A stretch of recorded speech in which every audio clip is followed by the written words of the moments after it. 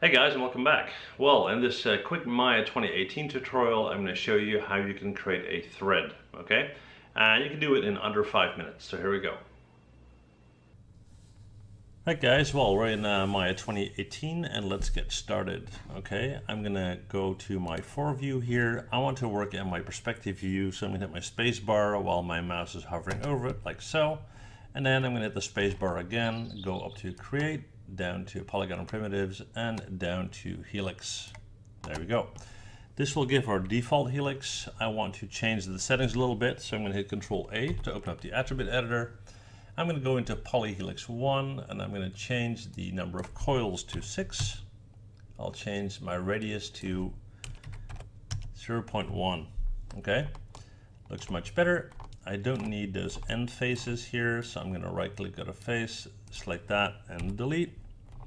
And then we're going to go up to the other one, select and delete. And then I need to get rid of the inside faces. So what I'm going to do is I'm going to move in, I'm going to click and shift double click, and then shift click and shift double click, which gives me these 2 rows.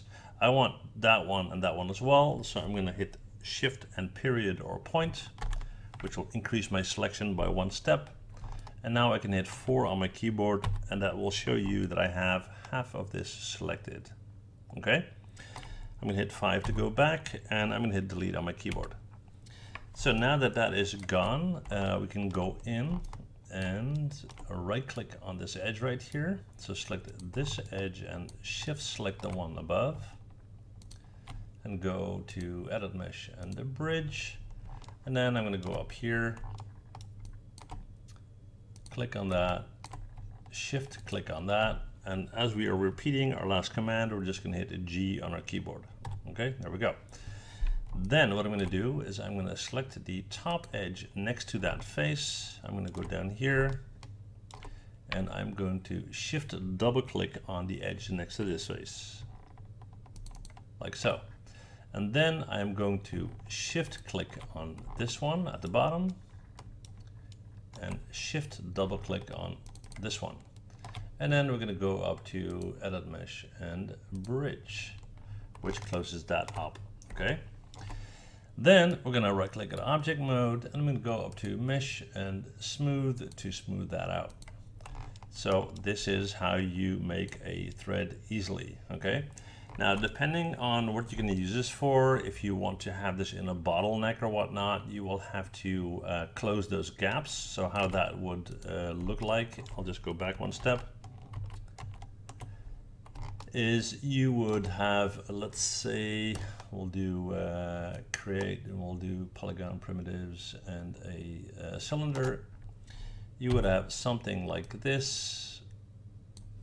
And just hit Control E to duplicate, something like this down here.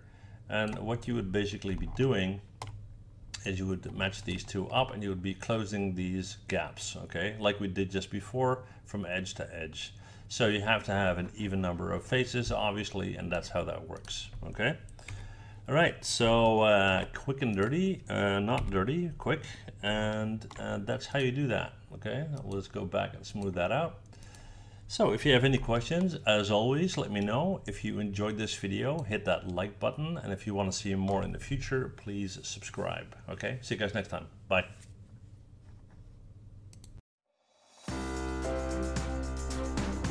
Well, thanks for watching. And before you go, please hit that MH button to subscribe, okay? See you guys next time. Bye.